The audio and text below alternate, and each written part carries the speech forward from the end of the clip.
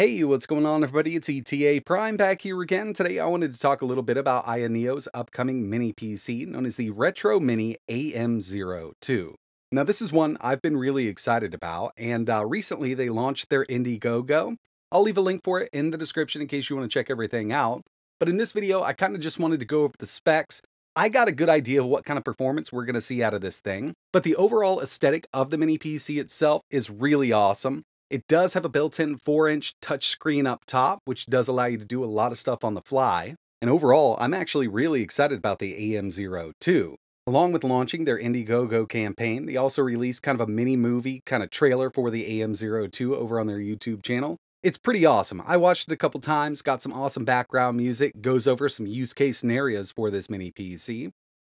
And if you're not familiar with this new design, very retro, gives off that NES, kind of a modern NES look to it, and the fact that we've got that 4-inch touchscreen up top is pretty cool. And of course, when it comes to the overall specs, they are offering a few different storage and RAM variants. You can get it bare bones all the way up if you want to. I think they do offer up to 32, maybe even 64 gigs of RAM right out of the box. But this is going to be powered by the Ryzen 7840HS, and with this, we have Zen 4 cores, 8 of them, with 16 threads, and the Radeon 780M RDNA2 based iGPU. They've got a new cooling system here. It's a new 4-copper pipe cooling system. Pop-up front I/O panel, which I think is pretty cool. Kind of cleans it up once it's down. Usually, I try to use all of my I/O around the back of these mini PCs before I start moving to the front, and I think this is cool that we can cover it right up.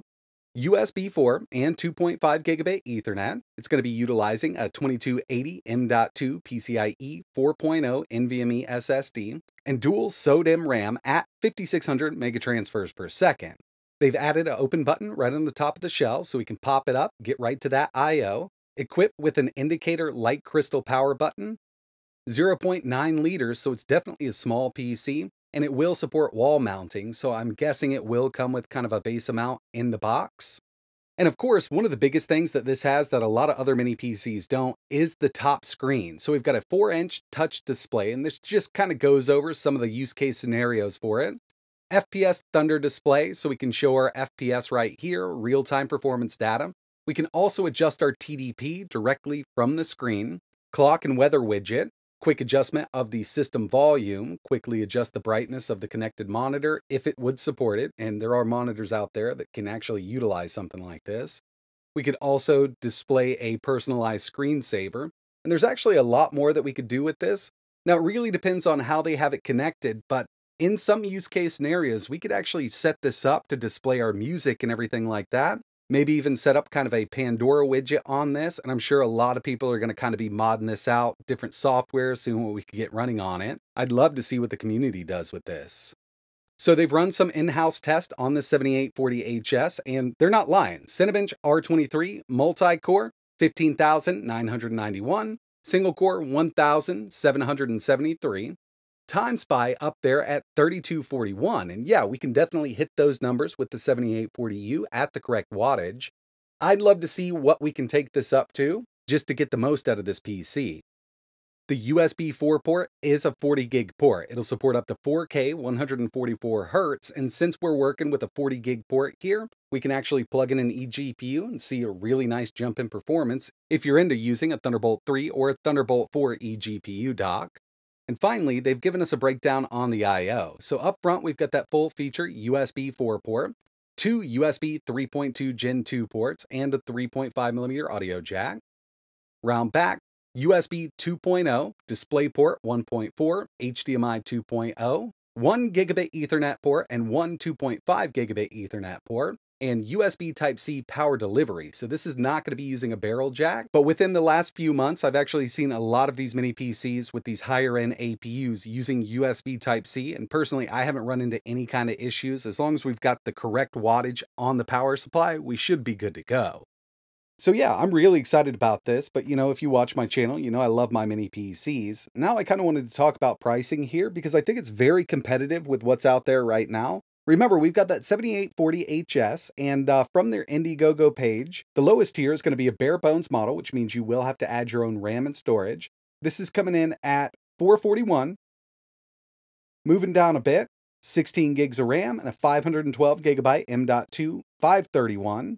and it just kind of goes up from there. 16 gigs and 1 terabyte, moving up to 32 gigs and 1 terabyte. Now I'm really just going to be talking about this one right here. This will get you out the door, ready to go. You've got storage, you've got RAM. If we head over to Amazon and just take a look at what's being offered right now with that 7840HS, you can see that a lot of these are going to be coming with 32 gigs of RAM and a 1 terabyte NVMe M.2 SSD. So the price is going to be on up there. There's 150 off on this B-Link. Moving down a bit, 64 gigs of RAM. I tried to filter it by RAM, but unfortunately it's not looking like a lot of people are selling them with 16 gigs right now, which in my opinion is still more than enough. I mean, you can definitely play whatever you want with that. But at $531, it's actually not too bad if you take a look at everything else on the market. Here's the K18, 16 gigs, 512, $599. And you got to remember, we've got that built-in screen up top and a really good looking mini PC if you're into this retro styling. So I think they're kind of right on par with where the price should be on this thing. The big question is this something you're interested in? Are you going to wait for something with a little more power? The 7840HS does 1080p gaming pretty well. You do have to drop some of those settings down. Some of the stuff we do have to add FSR, but that chip is definitely a great performer. So let me know in the comments below if you like the styling. Could you live without that touchscreen on top, pop-up front panel?